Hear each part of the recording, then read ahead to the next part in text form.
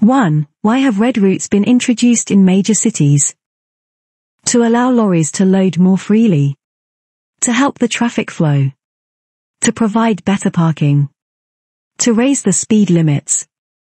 Correct answer, to help the traffic flow. Explanation. Inconsiderate parking can obstruct the flow of traffic and so make traffic congestion worse. Red routes are designed to prevent this by enforcing strict parking restrictions. Driving slowly in traffic increases fuel consumption and causes a buildup of exhaust fumes. 2. Which vehicle should you allow extra room as you overtake them? Bicycle. Lorry. Road sweeper. Tractor. Correct answer, bicycle. Explanation. Don't pass cyclists too closely, as they may need to veer around a pothole, drain or other hazard, be buffeted by side wind, be made unsteady by your vehicle. Always leave as much room as you would for a car, and don't cut in front of them. 3. You're following a long vehicle as it approaches a crossroads. What should you do if it signals left but moves out to the right? Assume the signal is wrong and that it's turning right. Get closer in order to pass it quickly. Overtake it as it starts to slow down. Stay well back and give it room. Correct answer, stay well back and give it room. Explanation. A long vehicle may need to swing out in the opposite direction as it approaches a turn, to allow the rear wheels to clear the curb. Don't try to filter through if you see a gap, as the lorry turns, the gap will close. 4. What do these motorway signs mean? They warn of a police control ahead. They're countdown markers to a bridge. They're countdown markers to the next exit. They're distance markers to the next telephone. Correct answer, they're countdown markers to the next exit. Explanation. The exit from a motorway is indicated by countdown markers. These are positioned 90 meters, 100 yards, apart, the first being 270 meters, 300 yards, from the start of the slip road. Move into the left-hand lane well before you reach the start of the slip road. 5. You're waiting at a pelican crossing. What does it mean when the red light changes to flashing amber?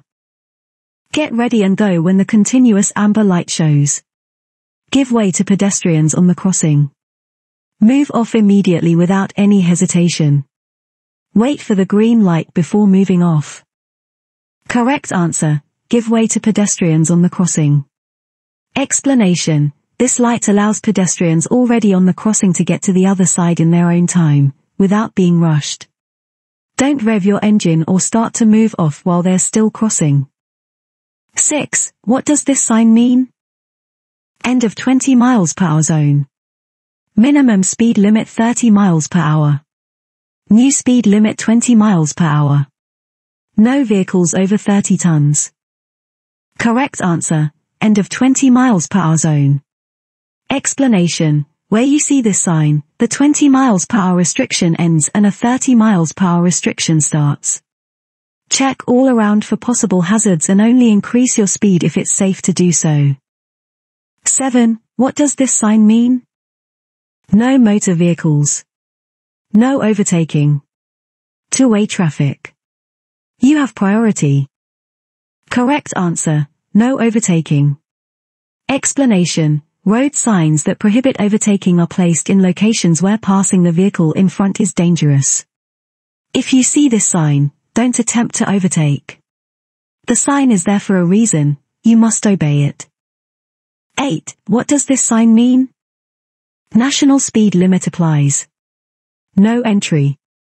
No stopping. Waiting restrictions apply. Correct answer, no stopping. Explanation. This is the sign for a clearway. Clearways are stretches of road where you aren't allowed to stop unless it's an emergency. Stopping where these restrictions apply may be dangerous and is likely to cause an obstruction. Restrictions might apply for several miles and this may be indicated on the sign. 9. When may you cross a double solid white line in the middle of the road? To pass a car signaling to turn left ahead. To pass a road maintenance vehicle traveling at 10 miles per hour or less. To pass a vehicle that's towing a trailer. To pass traffic that's queuing back at a junction.